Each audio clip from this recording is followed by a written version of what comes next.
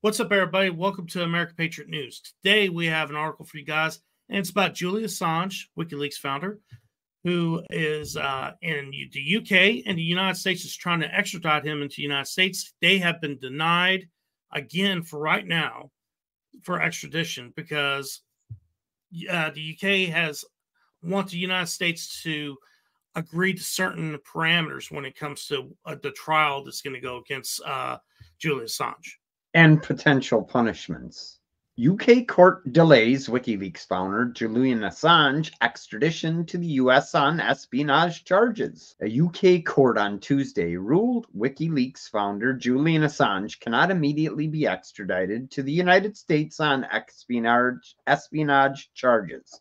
The UK court specifically requested that officials in the US make sure Assange be, quote, permitted to rely on the First Amendment to the United States Constitution, which protects free speech, that he is not prejudiced at trial, including sentenced by reason of his nationality, and that he's afforded the same First Amendment protections as any United States citizen, and that the death penalty is not imposed.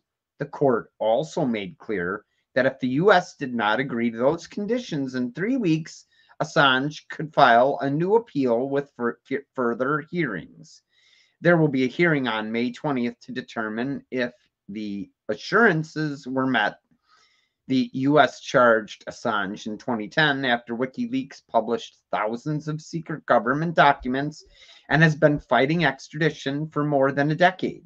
Much of that time spent living in the Ecuadorian embassy in London. I don't have any problems with the request from the UK. I actually think taking the idea of the death penalty against them when it comes to that, because espionage, that is the ultimate punishment for espionage, is death penalty, should be taken off. I agree with that.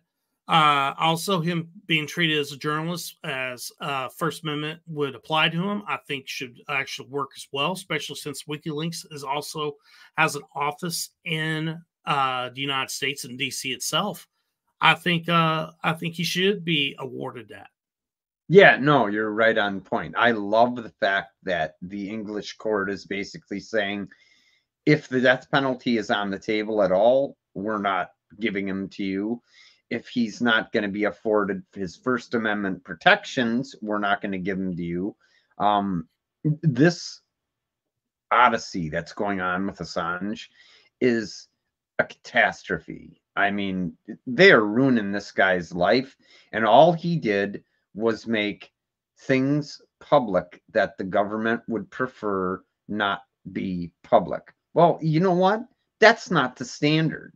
The standard is that you are free to publish any papers that are given to you, and the people are free to make up their minds about what those documents say or don't say.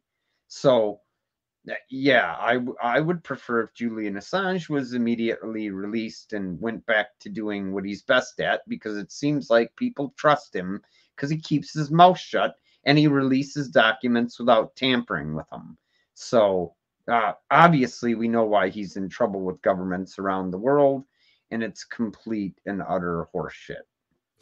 Yeah, and I think this is also the ultimate warning they want to put out.